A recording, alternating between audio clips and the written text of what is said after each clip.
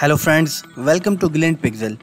Today you will learn how to design a screen for image gallery in Adobe Xd. Amazing thing is you can do it only with one click. Let me show you how you can do this. So let's create a structure.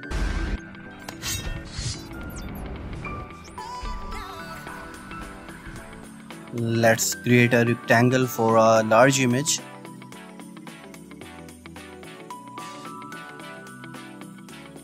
Let's keep it 570.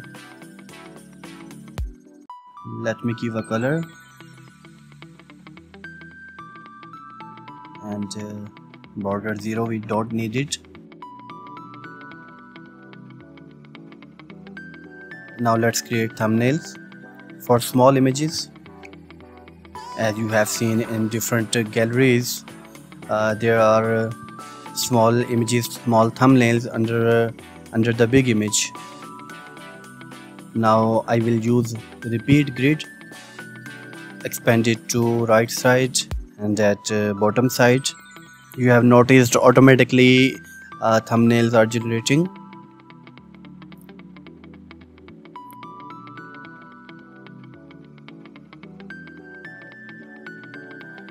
We can adjust thumbnail size something like this.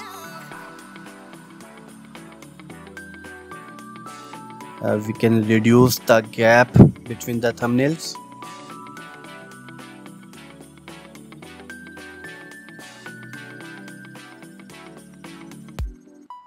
Let me adjust it a little bit.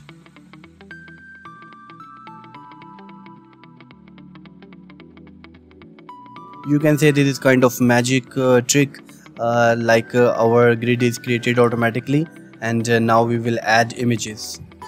We don't need to add images one by one. We just need to drag and drop. So first of all, let me add the bigger one.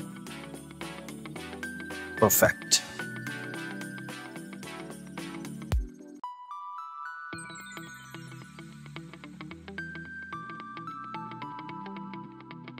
I have selected 6 images and I just dropped it on the first thumbnail, and rest of them are added automatically.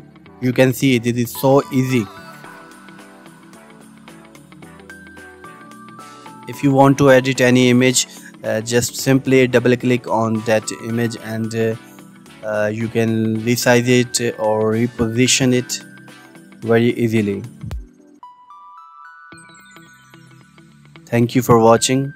If you like this video, don't forget to subscribe this channel, press the bell button, like and share as much as you can. Thank you very much. Bye.